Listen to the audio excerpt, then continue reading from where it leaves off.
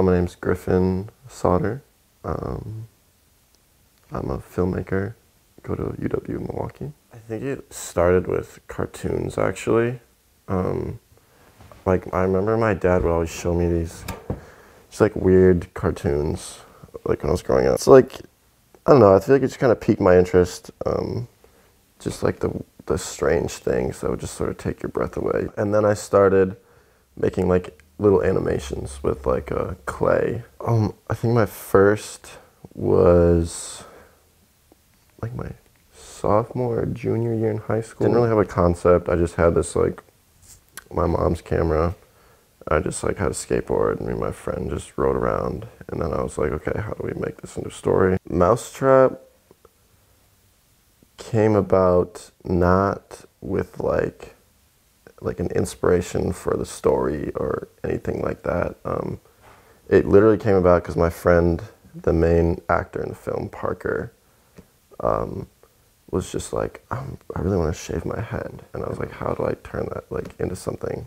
And so basically I was just like, okay, well, we're just gonna film that anyways, and then I'm gonna figure out a story. And so we had this was being made just for fun because we were like, whatever, like we know someone that makes furry suits. And my friend was talking about critter stomping, which is this weird thing that people do where they watch like small animals get stepped on. I think Super 8 is such, it's like in terms of shooting on film, it's the easiest. Like it's so forgiving, it's so beautiful looking, like you can make mistakes and because of like the grain and the low image quality, it'll still turn out good because it just has that like rough look to it to begin with. Other than that, like shooting on film sucks and I hate it.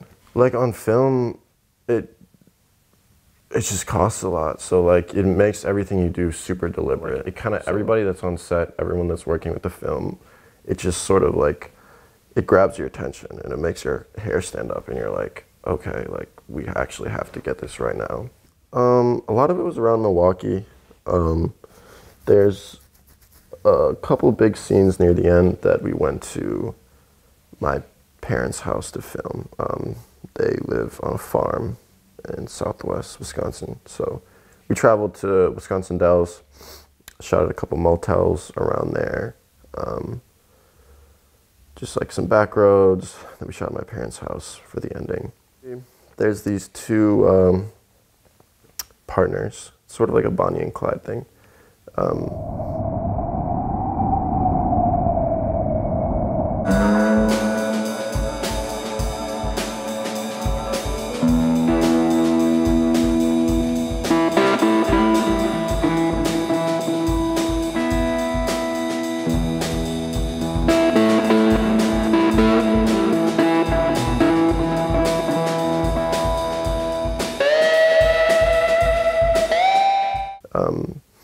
They travel the country.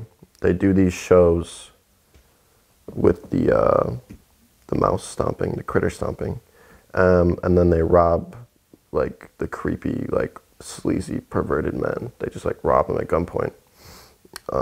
Inevitably, karma catches up to them. We actually shot in Colorado for a little bit, just for like a couple shots. Honestly, this is probably the most fun I've ever had making a movie. It was like, time and time again, so many. It's like making a film is the weirdest job you can have. It's like, how else would I get into these situations? Like we went to this motel in Wisconsin Dells, and there's this like Croatian family that owns the motel, and they were just like so nice, and like we called them up and they let us shoot there, and like they're talking to us and they let us shoot in a room, and like I think they thought we were shooting porn. There's this other time where, for reasons I can't get into, because I don't want to spoil the story, I had to put raw ground beef all over my friend's genitals.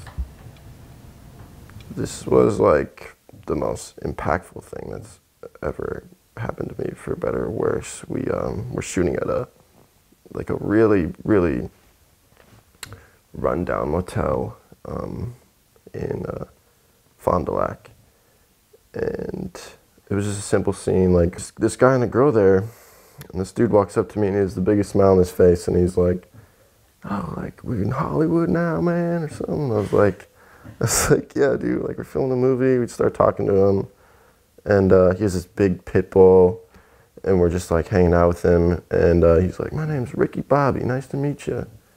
And he turns around, he shows his tattoos, and it's, like, Ricky Bobby. So he's had, like, shake and bake, and, like, NASCAR letters everywhere. He was just the nicest guy, like, the goofiest dude, and I was like, hey, like, you know, do you, like, want to be in it? Like, you just want to, like, stand over here? And, like, he's like, yeah, can I, like, hold my dog in it? I find out, like a month or two later that he actually passed away, like, just, like, a week after. Somehow, through connections for their work, knew that I filmed. And it was, like, some crazy coincidence that I even found out. The premiere is February 11th. So in the meantime, I'm going to be sending it out to festivals all around, like Milwaukee Film Festival, for example. And then February 11th at Promises on the south side.